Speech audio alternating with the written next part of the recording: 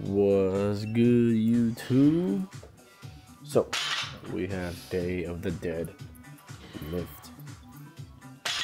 What you see me doing here is a set of 3 at 115 pounds. I did 3 sets of that.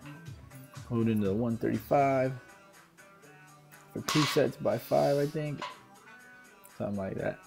You can see all the workout details below. I don't know why I'm describing all of this to you. You guys can read. No offense if you can't. Anyways, as you can see, the red chucks of rage are featured once again in this awesome video. All kidding aside, I'm very content with my workout on this day. Please don't mind Neo and Pitbull playing in the back.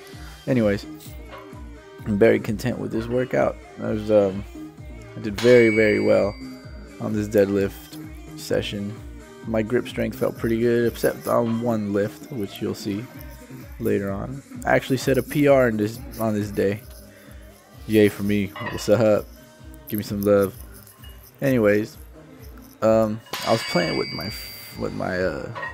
feet a little bit. Kind of point my toes out slightly. You can't really tell from this angle, but you could probably see it from the previous angles. That previous angle. That's why I showed that back shot. And I feel like my lower back is staying very straight throughout this whole workout. Pulling 185 right here. Not too bad, not too bad. I'm also trying to work on sitting back more and kind of dragging the bar up my shins. There's one pull where I did it way too much on my left shin and it hurt like a motherfucker. But it's no big deal. I'm working at 205 right here, just kind of working my way up to my working weight, which was going to be 250 with the conventional deadlift. I also did some sumo style deadlifts, which you'll see after. I believe right here I'm doing 230. I think it's a set of 2. I did it with the straps first just to kind of see what's up. And then I got rid of the straps on this next set, I believe. Yeah, same weight. So I said, fuck it, I could still do it without the straps. And then I attempted 280 with the straps, and I couldn't, without the straps, and I couldn't do it, so I went with the straps. Which, at that moment, I did not know. I was attempting a PR, I just kind of went for it. It was actually a PR, so that's why I'm not as excited when I drop it, but that shit was hard as fuck.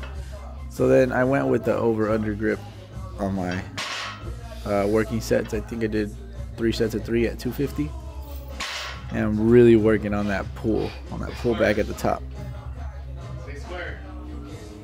right there at the top, something I didn't really do before. So then I went into the sumos. I think my form went a little bit south, just slightly, like my hips were shooting up too soon. But it's no big deal, you know, I'm still getting used to this one.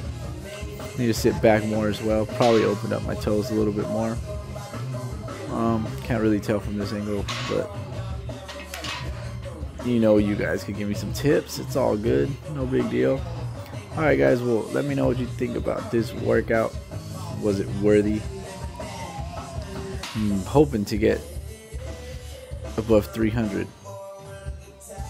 by the end of this month, which is January 2014. Not sure if I said Happy New Year to you assholes, but a Happy New Year.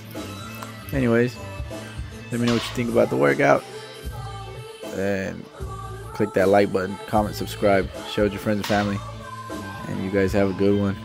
Peace. And check out this maniac at the end. What's wrong with that guy? Alright, later. Red chucks of rage.